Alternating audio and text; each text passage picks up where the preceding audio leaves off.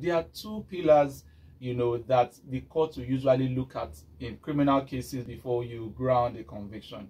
The court will look at whether or not you have a guilty mind for your action, and then the physical action in carrying out the thing that has either led to an injury or led to death or led to something against, the victim.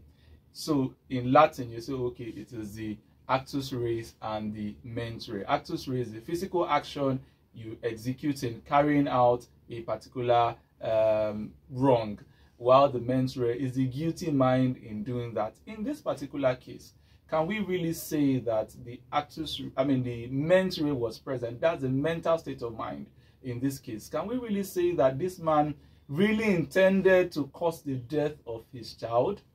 Well, I think that it is not really present. For me, that's the way I see it. And I tend to agree with other callers who have said, at least for manslaughter, because what were the things he did? Yes, he was negligent. That's what we come to the aspect of criminal negligence. He was really, really negligent in not taking that child to the hospital.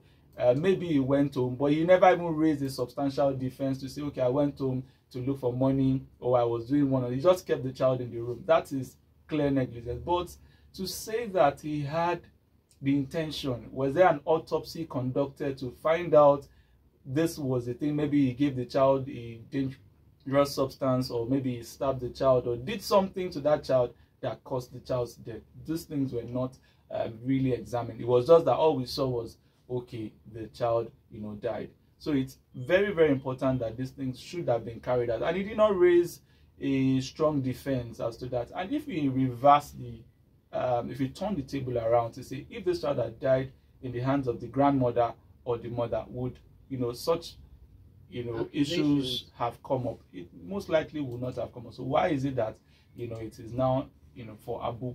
And besides, he had also shown the intention that he wants to take care of the child, only that he defaulted. And he sent 2,000 naira to show that he's committed to the process of making the child get well.